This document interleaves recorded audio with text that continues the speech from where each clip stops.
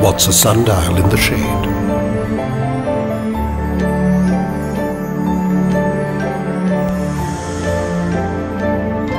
What is an empty canvas if you cannot see in it a work of art? What is silence if you can't hear an unwritten song? What is a dream if it is only by night?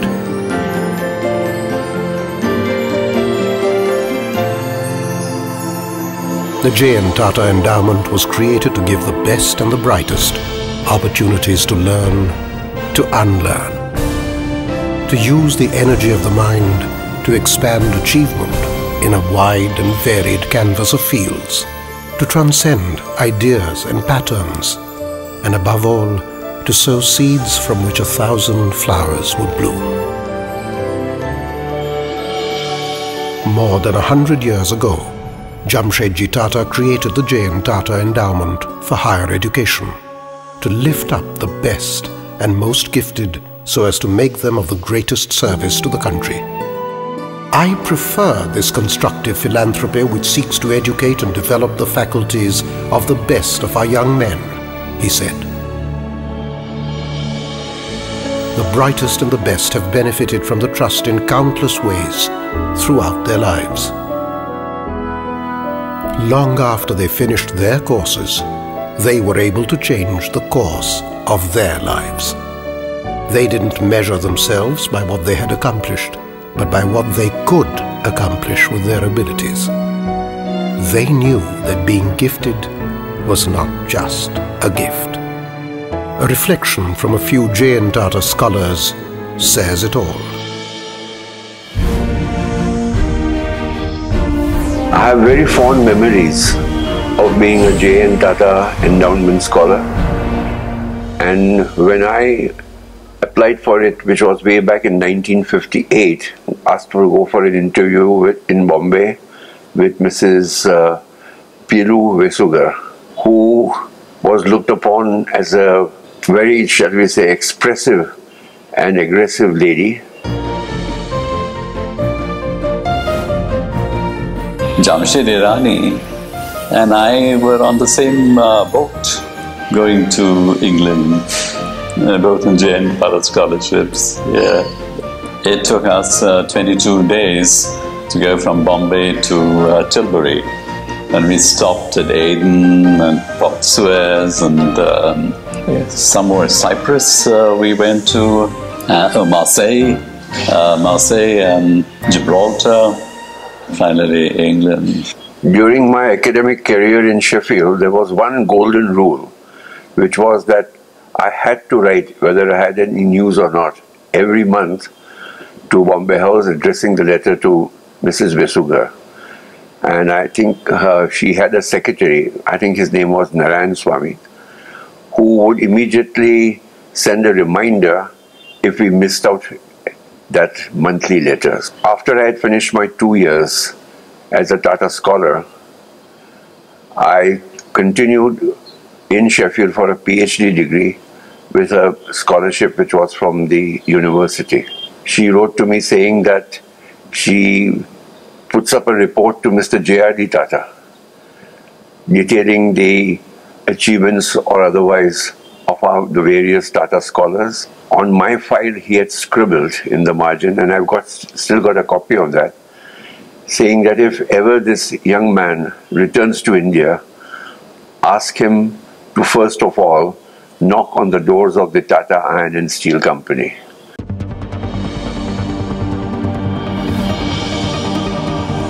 I had the admission in hand at University Louis Pasteur, Strasbourg, and I said, oh, I've got to raise the funds.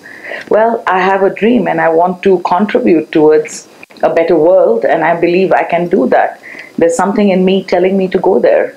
The J.N. Tata's initial kickoff, I have gone from being a mother of 2 children with a job at ICRISAT as a research associate to being the founder of a company called Avestigen Limited.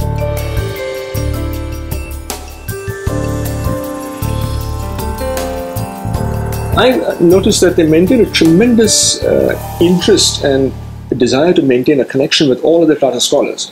So eventually, when I was finishing up my PhD, it was kind of a natural progression, and I went to meet Mr. Marigamwala, and I said, I'm coming back to India. What should I do?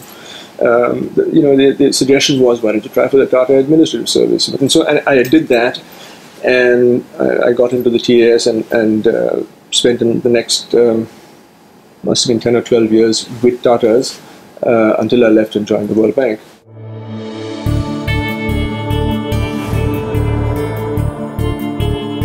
At the end of the day, the J.N. Tata Scholarship really helped boost my confidence.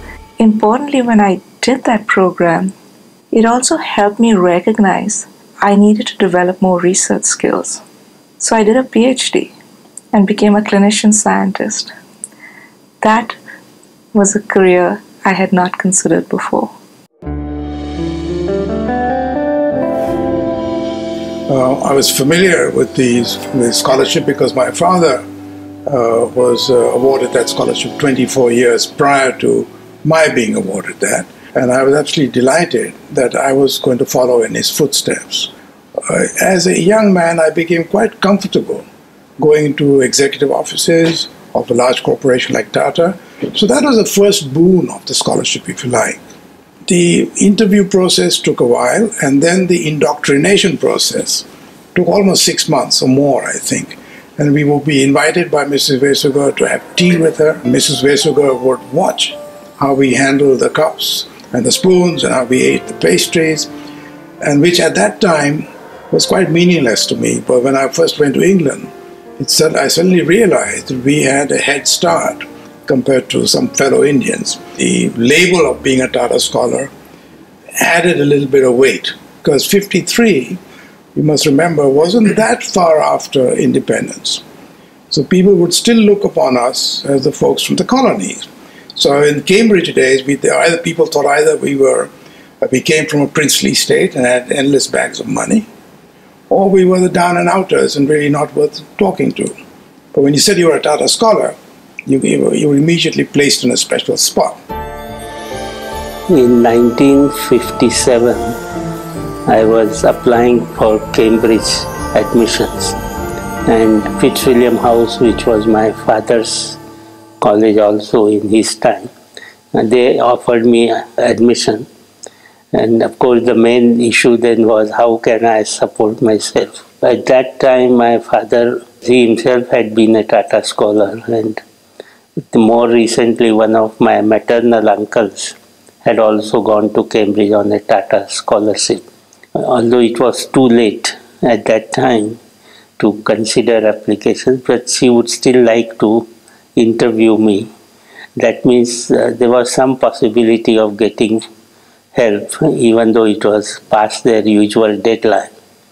One of the reasons was that I had a recommendation letter from Radhakrishnan, the Vice President of India at that time. Went to see Mrs. Vesugar, and she gave me a very grilling interview. She said that many Indian students who did well in India did not do well in Cambridge because they did not work hard enough. They were complacent. Then she came out with some statistics that children of good, successful Tata scholars had done badly. On the whole, she was more concerned about our not overspending the money that was granted. And at the end of the year, I gave her my total expense sheet. So she was very pleased, and she started quoting my expense to other scholars who got very upset. This man has lowered the level allowed. It was my misfortune that Jayant Narlikar was at Cambridge at the same time. And Nalika was managing well within that. And I was exceeding that figure. She wanted me to bring down my standard of living. But it wasn't the standard of living. But if you're not part of Oxford social and cultural life, then you're really not getting out of Oxford or Cambridge, for that matter, what they really have to offer. But I think it was all in a friendly way, even though it was sometimes a little, what I would say, shaking.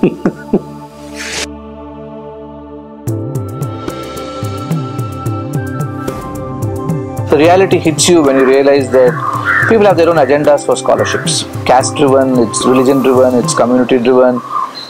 And then you start losing faith. When I suddenly heard from the J.N. Tata Endowment that come for an interview, I was actually pleasantly surprised because I told them very clearly, my life is not going to change. I am not going to go back and make money or get into World Bank or do something like that. I am going to be where I am.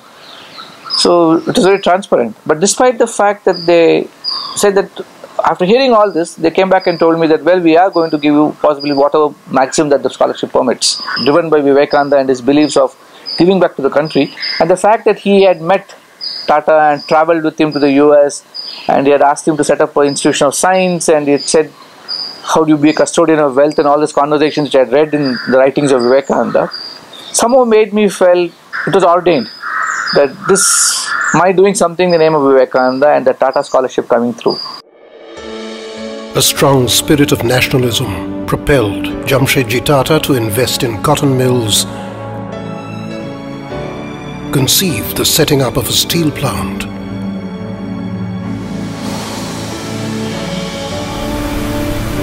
venture into hydropower,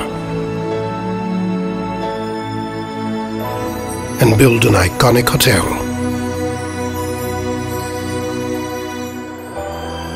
For him, human capital was just as critical to the development of the country as setting up industries.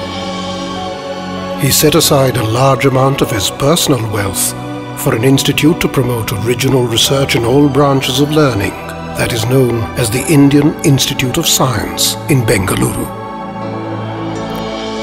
In 1892, he established the J.N. Tata Endowment, among the first of its kind in the world, with an objective to enable India's brightest and best to pursue higher studies abroad and realize their dreams. The commemorative coin, released in his honor by Prime Minister Narendra Modi, is a recognition of an extraordinary man with a far-reaching vision.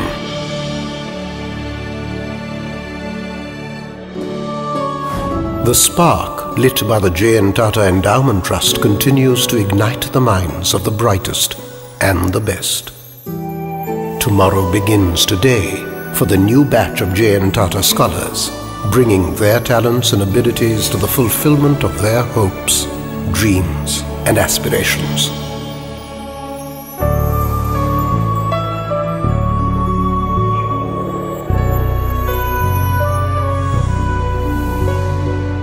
The founder's legacy lives on.